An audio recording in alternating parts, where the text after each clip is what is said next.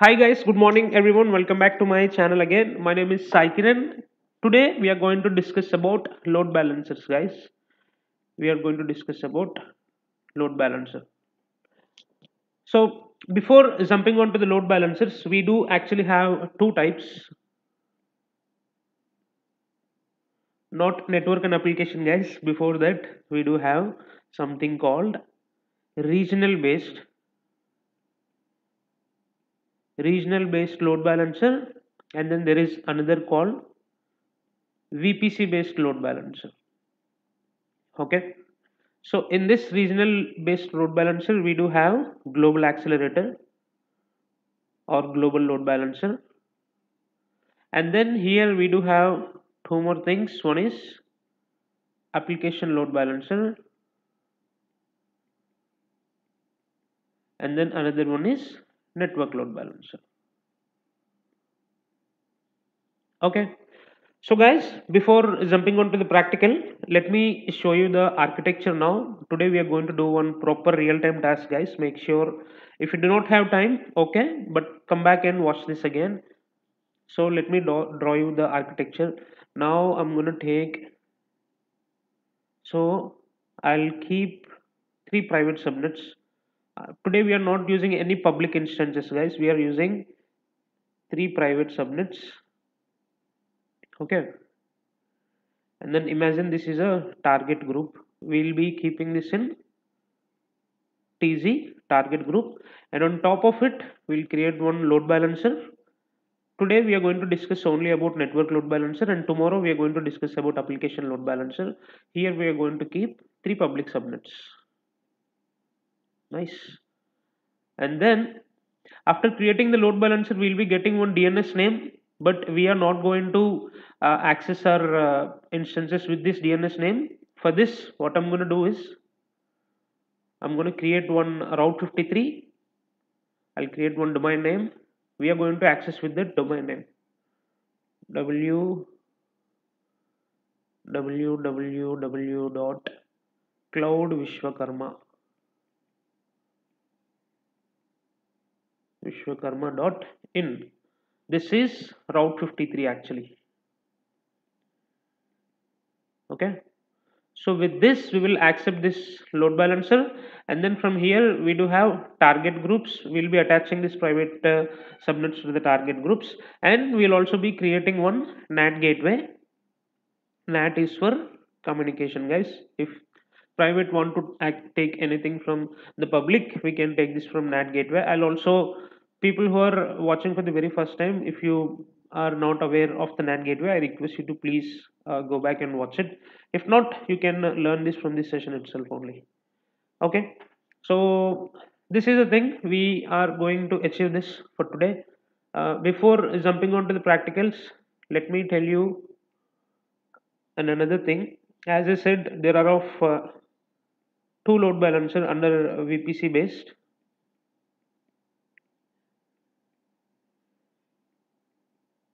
One is network load balancer. We are going to discuss this now.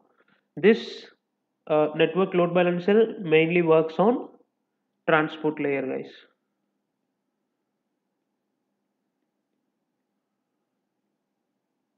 Which is also called as layer 4. And the second one is application load balancer.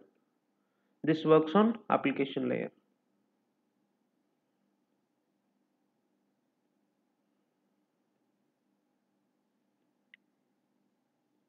This is layer 7. Okay. See guys, this NLB load balancer, this always works on TCP and UDP protocol. This is how you have to tell you in the interview, not just like load balancers are of two types and one is application and no, you're not supposed to tell like that. And application load balancer work on HTTP and HTTPS protocol. Okay. So in interview, if an interviewer is asking, do you know load balancers or something, you should not tell them, yeah, there are of two types. One is application and network load balancer. No, that is not the proper answer. You should tell them clearly on what protocol it works, and what is the another load balancer which on what protocol does it works. You should tell them application load balancer supports only HTTP and HTTPS protocol, and network load balancer supports TCP and UDP protocol. But HTTP and HTTPS are TCP protocols only. However, application load balancer doesn't support UDP. UDP is again user datagram protocol. So UDP is mainly used for what? UDP is mainly used for gaming applications or streaming applications or Teams, Zoom, WebEx, all these remote sessions. So that is not supported by the application load balancer. This is the major difference between these two. So today we are jumping only on to the network load balancer. So first we'll see what is this TCP and UDP exactly, and then we'll quickly network load balancer. Guys, TCP is something, example, if you take file transfer app or SFTP or WinSCP, or at last we can take email. I'll tell you in a very short way. This is not a networking session. So imagine here there is an email box. See, not email box. Whenever a TCP in protocol, what will happen is it's completely works on source and destination, or source or targets. Okay. Imagine here is a source. Okay, and here is a destination. So what it will do is when you enter www.google.com or www. something, it will send a packet to the destination, and it will make sure this source will wait for the response from the destination. It will be done in a very fast way, guys. I'm just telling you, but try to understand. So what this source will do is in TCP protocol, it always waits for the destination acknowledgement. So this is how TCP protocol works. For example, you can take SFTP. SFTP is nothing but secure file transfer protocol, and WinSCP is also a file transfer protocol, or email, Outlook, Apple email. All this comes under this TCP protocol itself only. If you take UDP, if you take PUBG, okay, if you take PUBG, one of our favorite games, or Hitman or something, or Battlefield or something, see, that doesn't require TCP, that requires UDP, because UDP works on, example, again, if you take source and destination, it doesn't waits for the destination response. It will keep sending the packets continuously. When you're playing PUBG, whenever you're talking with your friend with the mic on or something, so it doesn't need any response from the other one, right? He will definitely knows whether the sound is properly audible or not. So in such case, UDP protocol is enough. Or if you take Zoom sessions, or if you take team sessions, or I'll show you one thing. I'll open Google now, and then I'll show you. See, in some cases there is something called failover and failback protocols, which were, they will be working on both TCP and UDP protocols also. I'll open this Microsoft Teams protocol. See, MS Teams, subnet for Teams functional correct. You must open TCP port 18443 and UDP ports also. See, Microsoft Teams works on both of the protocols. Okay. And if you want to still debug or search more on this, you can go through the Google and do it, guys. First, what you have to do, I'll refresh VPC, create VPC and more. I'll close this, and then I'll give this as NLB. 10 dot is okay for me. Number of availability zones 3. Private subnet 3, public subnet 3, 1 in availability zone, create VPC. Let's wait for this NAT gateway to complete. Do not jump onto the instances directly. We should wait till it completes. I'll refresh again, guys. See, it has been created. Now go to the VPC. Guys, make sure that you are creating the security groups properly. Okay, it plays a very crucial role during the time of this load balancer, this entire project part. Let's go back to security groups. Once after creating your all the VPC components, come here and then copy it. Okay, this is our security group. What we have to do is we will be allowing some TCP ports and HTTP ports, and also will allow some TLS ports. Okay, so for that you need to allow all. I'll allow all TCP anywhere, and then also allow all traffic anywhere. In real time, don't do this, guys. Here, what you can do is you can select only particular port, and I'll also allow HTTP and HTTPS also. HTTPS anywhere, anywhere. So all traffic, and then also last one, which is SSH. Nice, and then save roles. Now, once after creating this, what you have to do is you have to come back to the instances and make sure that you are creating instances only in private subnets, not in public subnets. Okay, launch instance.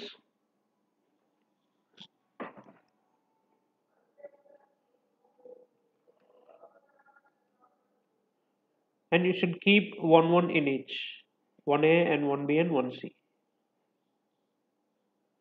T2 micro is fine. And then my key pair.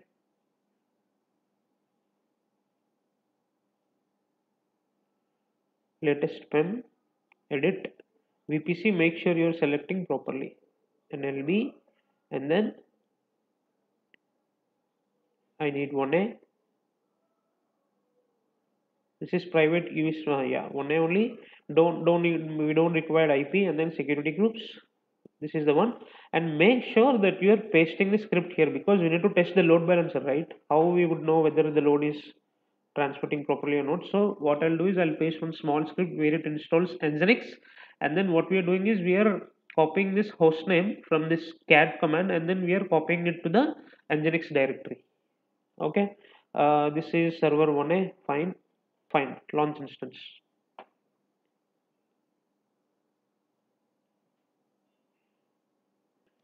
Now what you have to do is you have to quickly go back to the target groups, and you can create the target group first, and then you can create the load balancer.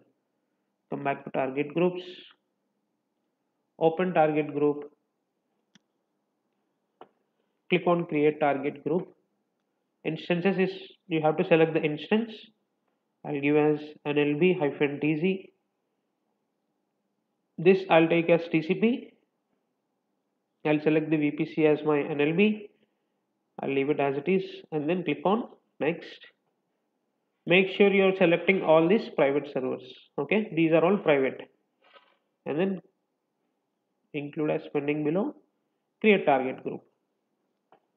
Now what you have to do, go back to your load balancer. Now create the load balancer. Create load balancer. We are going to discuss this tomorrow, guys. Application load balancer. This gateway load balancer is again, I didn't test it. Maybe this is a regional based load balancer, I think. Here NLB, and then I'll give NLB. See, this is internet facing and this is internal, guys. I'll tell you later about this. Okay, now only I'll tell you what was this exactly. See, imagine if there are, imagine if there are three servers. One is web, another one is app, this is DB. Now with the internal, what you can do is you can keep one internal facing load balancer here. Okay, and they can communicate each other. So that is something which is internal facing load balancer. See, here you can select internal with the private IP address. And then NLB, guys, make sure that you are selecting public subnets here, not private subnets. Okay, see, you have to select public, and then you have to select, see, 1A public, 1B public, and 1C public. Here these are assigned by AWS only, or you can also use elastic IP addresses. If you want constant IP, then what you can do is you can create elastic IP addresses individually. For now, we doesn't require, so I'm leaving it as it is for AWS itself only. And then here I'm going to select NLB. Guys, here I'll select add listener. I'll tell you last why I have selected add listener here, and then again here I'll select TLS. 443 is the port number. I'll select NLB target group. I have created a certificate. I'll show you now. This is my certificate. This was issued by Amazon actually. I have taken this domain name outside. I'll click this because this certificate does have access from Amazon itself only. All security policies, you can take anyone. I'll leave it in as I'm leaving it as for recommended itself, and then all good, right? Listener TLS, fine. Now come down and click on create load balancer. Now I'm going to show you that certificate. Okay, in AWS we do have something called ACM, guys. ACM is nothing but Amazon. Just hold on. Amazon Certificate Manager or AWS Certificate Manager. So here what we have to do is people who does have domain, just follow the steps which what I'm telling right now, because I have already requested for the certificate. It will take more than 1 day. Sometimes it will take more like less than 5 minutes itself only. But in my case, it has taken very much long time. I don't know why. So I have created this before coming to the session itself only. Simply, what you can do first, you have to open your Route 53.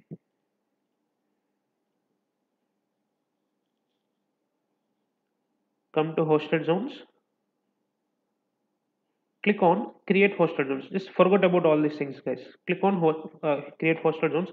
Here you have to enter your domain name. My domain name is cloudvishwakarma.in. This is the domain name I bought from GoDaddy. Okay, and then you have to enter the same here also.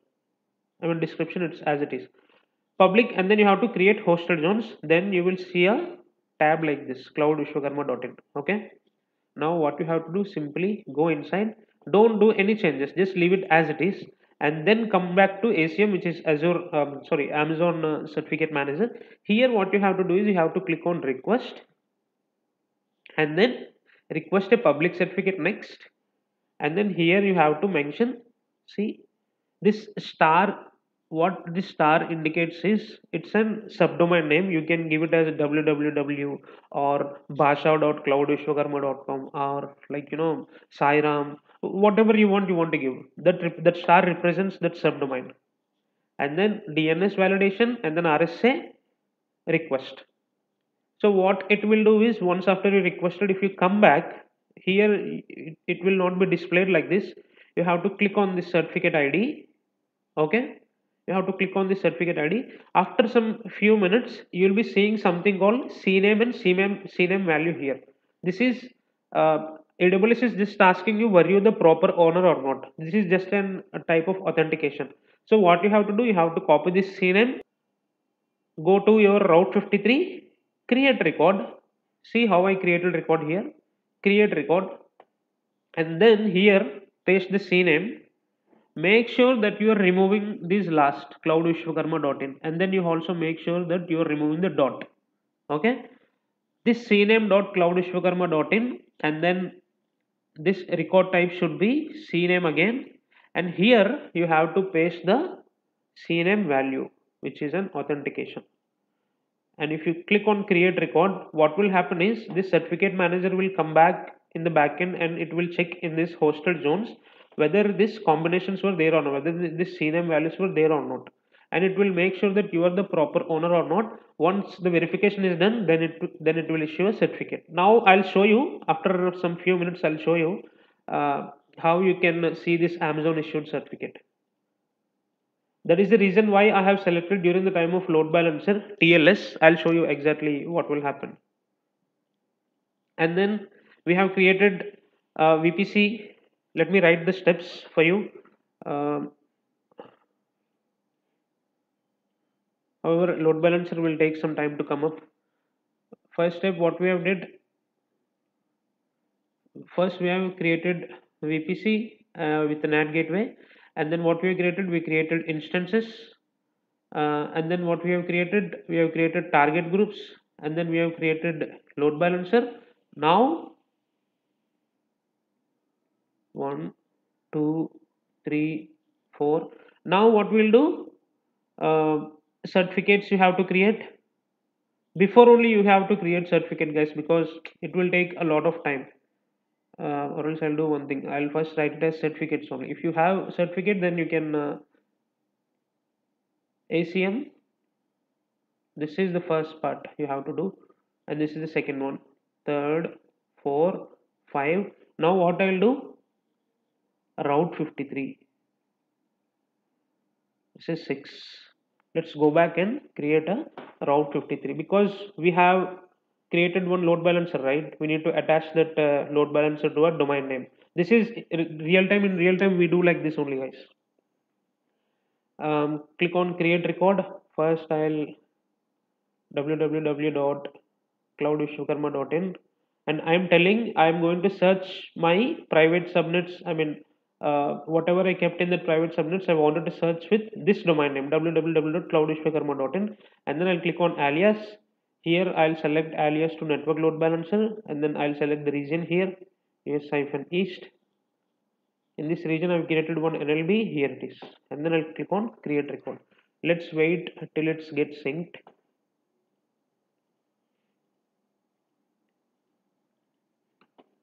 Meanwhile, we'll go back to the load balancer and we'll check whether the load balancer has been created or not. Nice, it is active.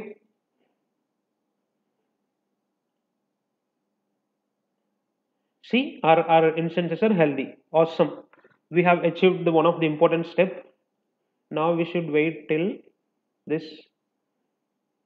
We can still check with this domain name, but this is not the real use case, guys. That is the reason why I'm not checking. I can paste here and see now we are in 1C servers. If someone tries to access this from different server, they will be getting a different name. Yeah, it's in sync now. Now I'll open one Edge browser and then I'll open one Firefox. What I'll do, I'll enter www.cloudvishwakarma.in. See, now we are in 1A servers. Load balancer is working. Guys, if you see here this key, okay, I'll show you the certificate route now, which what Amazon has been issued. See, issued by Amazon.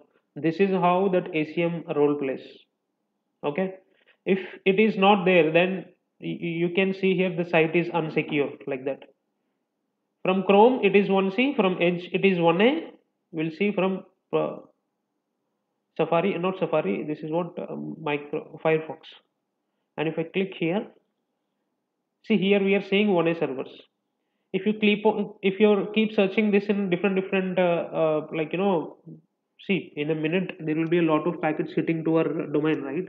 So in such case you will be seeing different servers. I'll open private tab and I'll see here if it is showing in a different tab. No, it is also working in one. It's okay, the load is still going on, but I do have one doubt here. Is it really sending the load to all our instances properly, equally, or how it is sending? For that, what I'll do is I'll come back to, where is my, yeah, where is it? Here it is. So now what I'll do is I'll just check all the IPs, whether if the load is passing correctly or how it is transmitting the load with a small Linux command. Let me take the IPs first. This is 1A, right? What is the IP? 143.172. Okay. Here, while true, do curl -sl https://www.cloudvishwakarma.in and then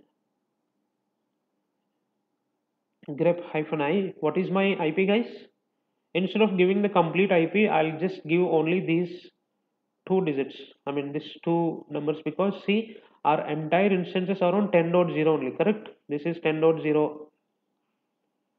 This is 10.0. See, we should play a proper role during the time of the subnet assigning only. It will help now. and then if you click on 1C, it's 10.0 only, so it's okay. We can give 10.0 itself only. I'll paste this and then enter, sleep for 1 second, and then done. Command not found, grep -I. I'm sorry. Oh, okay. See guys, now it is going for 180, 172, 221, 180, 172, 221, 180, 172, 221, 180, 172, 221. But still, if you still wanted to check in a detailed way whether if it is really sending it properly to the instances, simply what you can do is here there is a command called t-a aws nlb.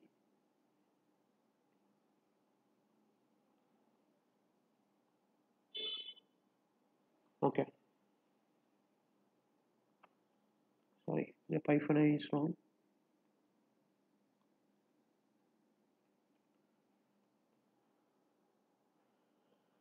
What it will do is it will copy all this logs to the, and there is a file called nlb.log. We have created this file right now. So what will happen is now it is pinging, right, continuously. It is pinging to different servers in 1A, 1B, and 1C. But still we do have the doubt whether if it is transmitting the route correctly to all the three instances or not, because the weight should be fall on all the three instances properly.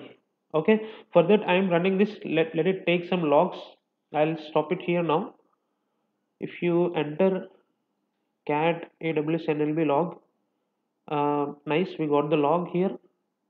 Fine. Now what I'll do is cat aws nlb log and then grep -I. I'll take the this IP. Which one? Private instance 1 IP. Yeah, here it is. Copy it, paste it, and then what you have to do, wc-l. See, 14 calls have been 14 packets have been sent to the private server 1, and for the private server 2, how many calls? Oh my god, it got signed out. Log file is there, fine, log file is there. Cat aws log grep -I. I'll paste this IP and then wc-l. For this one also it is 14. Nice. What is the third one? 172.221.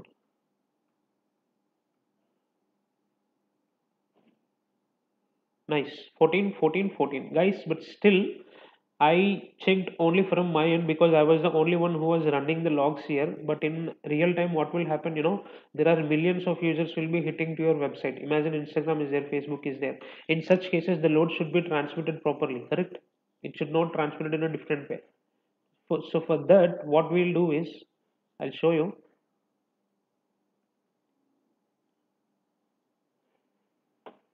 Come to the load balancer, click on attributes, go to edit. This is the interview question, guys. This is the interview question. They'll ask you how to enable cross zoning. Okay, then you have to tell them, go to the load balancer and then click on attributes. Under the attributes you have something called enable cross zone load balancer. You have to click on edit and then you have to do that, guys. Now I'll click this enable cross zone load balancing. Okay, don't look here, look here. Here what happening exactly is, whenever a user searches something with the help of DNS, here DNS is nothing but our route 53. It is sending the traffic to packet, instance 1, instance 2, instance 3. In network load balancer we kept the public subnets. These are the target groups. Okay, see, that's why it is like this, target. Here are private subnets over there. What it is doing, it is sending 1, 2, 3. If there are 3 packets, imagine if 1 million packets are there. So here there is something called cross zone functioning. Now see guys, see here, exactly, see here what will happen.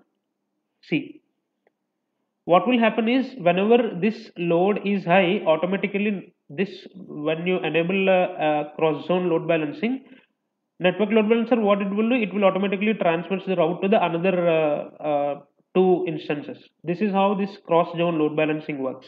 But there is a separate cost for this.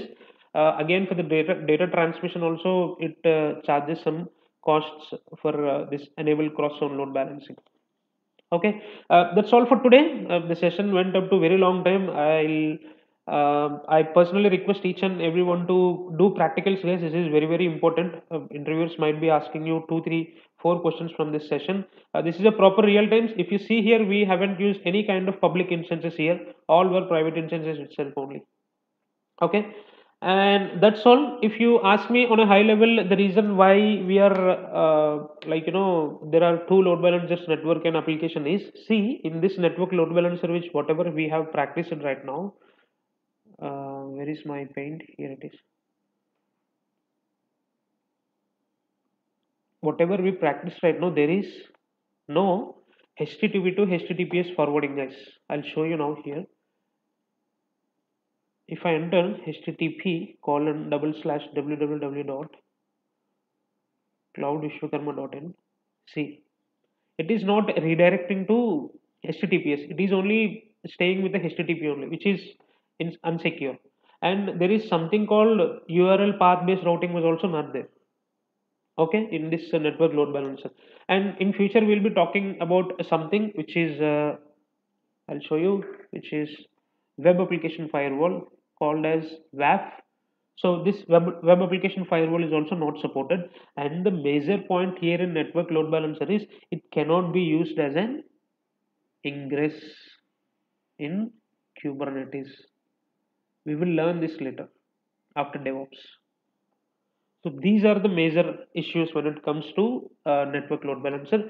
Tomorrow we are going to do a project on application load balancer. It is also a proper real-time project. We'll definitely meet in the tomorrow's session, guys. Have a nice day, everyone. I request you to please do practice and do not worry about the bill and all. It will be very less itself. Only it's not that big figure. Make sure you're stopping your NAT gateway, and then make sure you're stopping your load balancers, make sure you're stopping your target groups, and especially make sure you're releasing your elastic IP. It is very important, guys. We are lack of this elastic IPs. Make sure first stop NAT gateway and then release the elastic IP. That's all for today. Tomorrow we are going to meet. Have a nice day, everyone. Happy Sri Ram Navami. Bye bye.